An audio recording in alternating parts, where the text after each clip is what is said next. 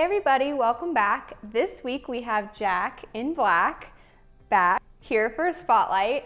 Obviously the market has changed a lot in the past few months, so I just wanted to touch base with some of the realtors that we've had on. Jack is obviously one of the most well-known, successful realtors in the area, so it's always great to get his insight on the market in the area. So go ahead, tell us what's up, what's new? It's been interesting, to say the least. I think I started saying that last time, but it's always interesting, right? Especially when the market is changing. It's very easy to be excited about things when the wind is at your back, but it's much more difficult when the wind is in your face. Right. And so obviously we've had rates climbing, we've had sales and prices declining. Sedona's had about a 15% drop in pricing on most homes so far this year since we sort of last talked.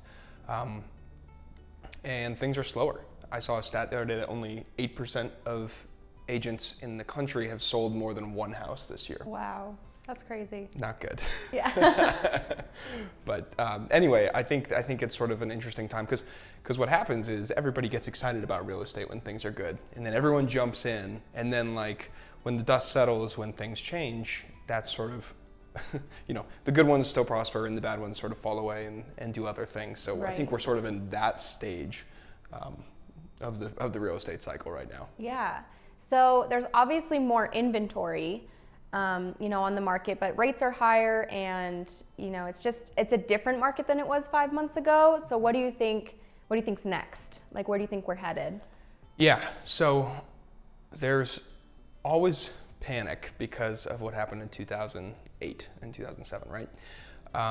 People see prices start to decline and they're like, oh my God, it's happening again. But that is not the case with this. Like the indicators, none of them line up with anything related to 2008.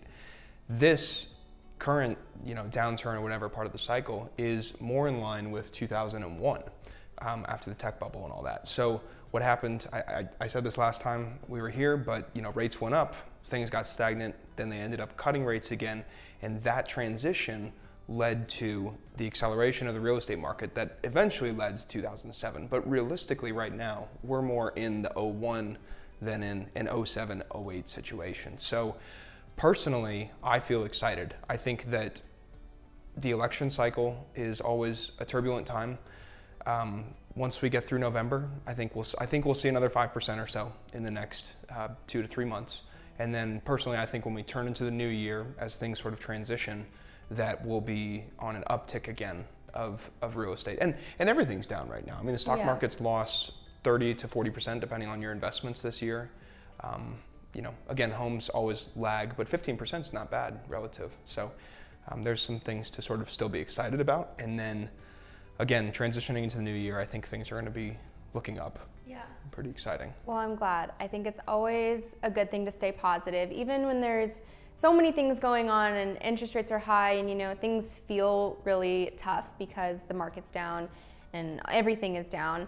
There's always a light at the end of the tunnel. Like, history has proven we can come back, and it's not, history doesn't always repeat itself. So just because it looks a little bit like 2007 and 8, it's not going to happen identically to that again. We've set guidelines. We've had different rules now than we did back then. So, I really like your opinion that it's not like that, and it shouldn't be like that again. And most people still have equity in their homes. I mean, the realistic situation of all of this is that everyone knew this was going to happen. Like, this should not be a surprise to anybody. Yeah. And I mean, between inflation, who knows exactly what the percentage is. People say it's certain percentages, but whatever, it's fine. We know that money has lost its value. So you're battling that. Meanwhile, you're battling political problems, wars. I mean, we're battling everything, and real estate is still managing to hold its value. And the other thing going on right now in Sedona is that a lot of people are sort of panic listing their homes. I think you will go broke trying to buy bottoms and sell tops all the time, right? So a lot of these people missed the top of selling their home for the maximum value. And now they're panicking because they've seen the drop, and they're like, oh my gosh, we need to list this thing. So now there's a lot of homes on the market that are subpar relative to their price. Yeah. And that's why they're not moving. Like, in my experience, if you still have quality listings with quality sellers, those are still moving. And the market needs some of those quality listings to come back on. Yeah, I agree. I think if you can be realistic about the market and about what you're going to list your home at, you won't have a problem selling in this market. But if you're still trying to reach, where we were a year ago or less than a year ago with insane prices and appraisal waivers, because nothing was appraising, you won't get that now. So if you could be realistic with yourself, your house will still sell. Yep. It's not going to sit for the 70-day waiting period or more. So on that though, you do have a listing. Yes. That's pretty huge, and it's the same listing we talked about last time, but it's a different market than it was when we listed it. So what's going on with that? Yeah, so we're still 35.29 acres, 2 houses. First house is 5,400 square feet. Second house is a guest house that's 900 square feet. 5 parcels, over 1,000 feet of creek frontage, 6 million gallons of annual water rights allocated to the property. Personal well, everything's off the grid except for electric at the moment, and you could easily do solar on this thing. But we have it listed at 13.75. We have not moved off of our price, and we will not move off of our price. We were looking at comps and stuff, trying to figure out like where we really stood.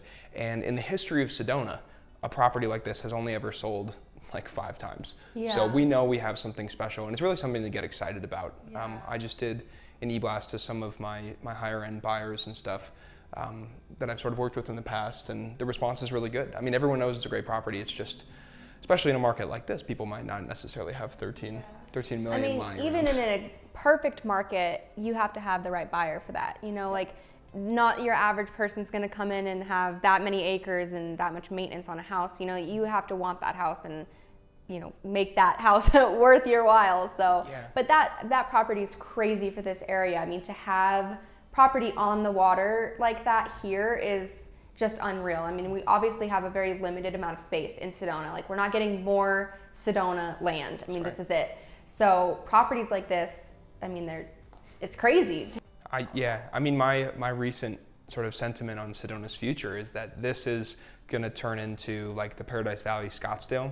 And then the surrounding towns like Cottonwood, Camp Verde, Clarkdale, Rimrock are going to turn into like Tempe, Gilbert, that kind of stuff. I see Sedona sort of reaching out its fingers into those other places with Sedona as the center hub of like the high end properties.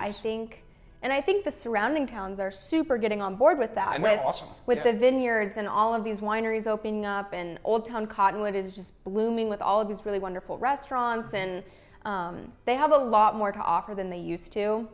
And I think that's great for Sedona because not everyone can be here all the time. It's so small. So we need places that people can still enjoy. And, I think that's a great comparison about the Scottsdale thing, because the surrounding towns are awesome. Yeah. But everyone goes to Scottsdale. So. And it has to evolve. Like, realistically, Sedona will never return to what it is. Like, it's on the map and Pandora's box has been opened. Yeah. So you can't put it back in. So let's just all work together to sort of create, a community that goes from Sedona beyond to reach out to the other communities as well. And that makes me excited personally, still living here. Yeah, I think it's really cool to have come back, and we're both here now, and it's just fun to see as an adult what the town has turned into. And a lot of people who are going to watch this have also been here for 30 or 40 years, or have been here for a really long time, or their parents have been here for a long time, and they've also seen the evolution of Sedona. So a lot of people will get that, but that's awesome. Yeah. So what's going on with Jack's personal life, as far as, we talked business. So I know you have a lot of cool stuff going on there as well. So the most exciting thing right now, let me start with this.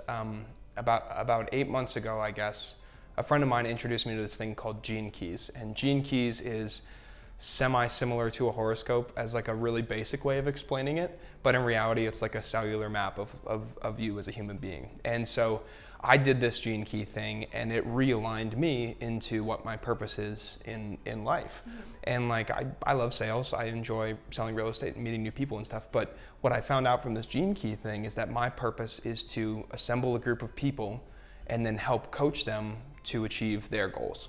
And so I have actually just launched a course, and the course it's like a real estate sales training course, but it goes beyond just how to sell something. It goes into life coaching, lifestyle strategy, all of this stuff. So it's really a life coaching course through sales. And so it's called Apotheosis Real Estate. I launched it about a week ago. Right now I have 9 people who have subscribed so far, and it is a subscription service. So there's 25 base lessons that I put together. It has worksheets and video lessons and everything.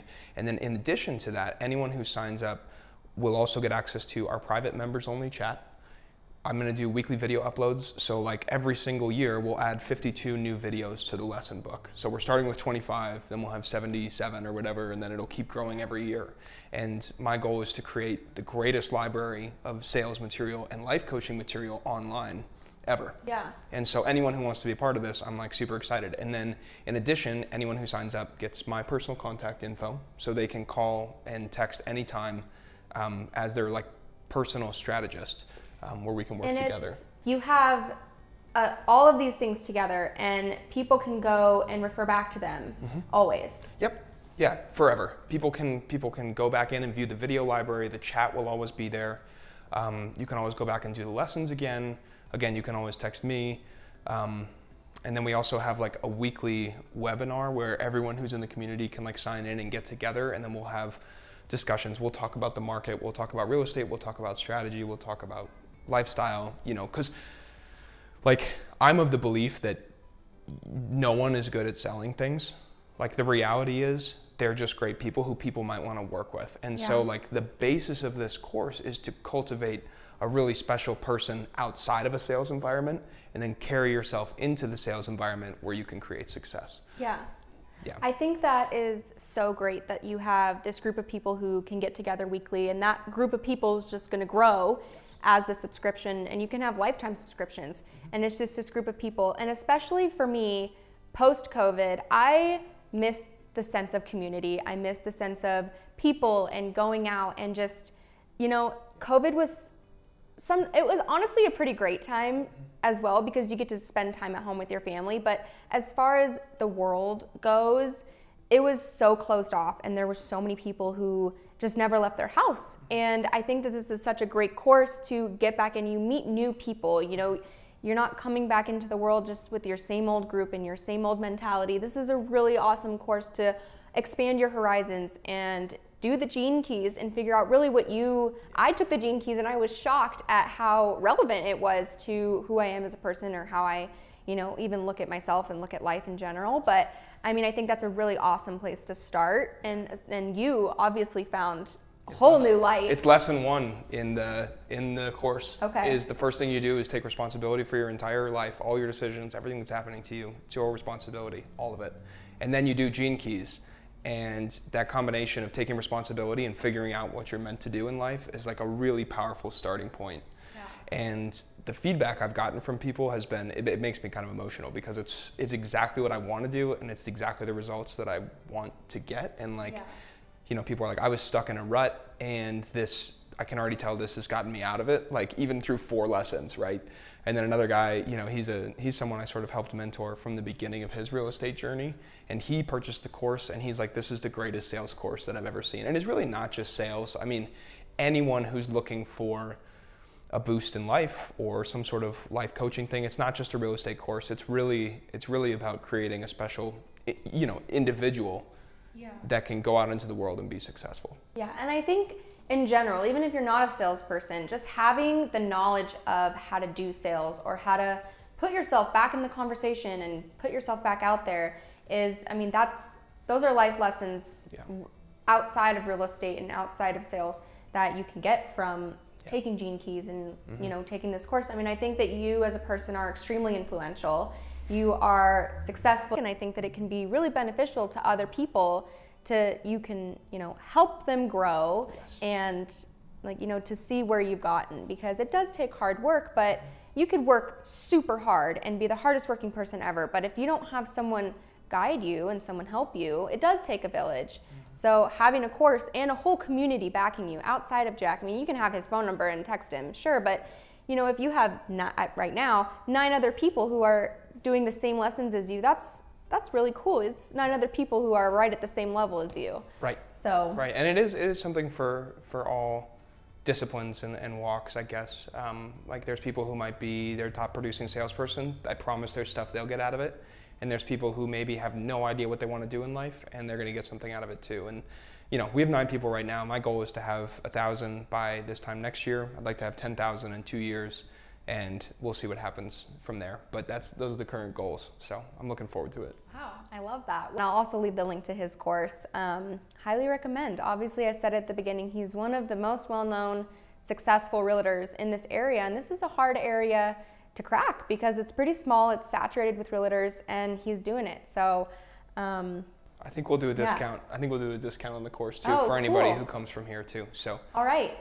Instead of it being, it's usually $300 per year. I think it'll be $115. Awesome. A year. That's amazing. Which is pretty good. Yeah. So, and even if you don't stick with it forever, I mean, there's already 25 courses. 26. So I did a lesson yesterday for the weekly. 26 courses. Yeah. So, I mean, that's amazing. I mean, that's content that you can have forever, and you can refer back to. You're in a rut in life.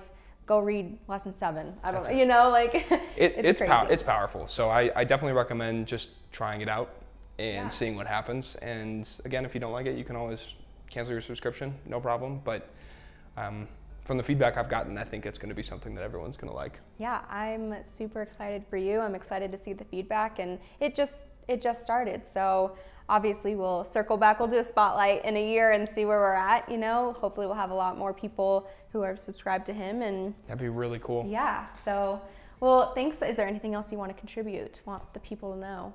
Not that I can think of. Okay. I think you did a great job. Awesome. All right. Well, thanks everyone. Hopefully you've made it this far in the video and you got all the good deets. There's going to be a discount code, all the links at the end of the video, Jack's contact, our contact. And obviously all of our videos are always posted on Instagram, Facebook, YouTube, so you can always check out there for updates, all of that good stuff. So thanks for coming on. Thanks for having me. Sure.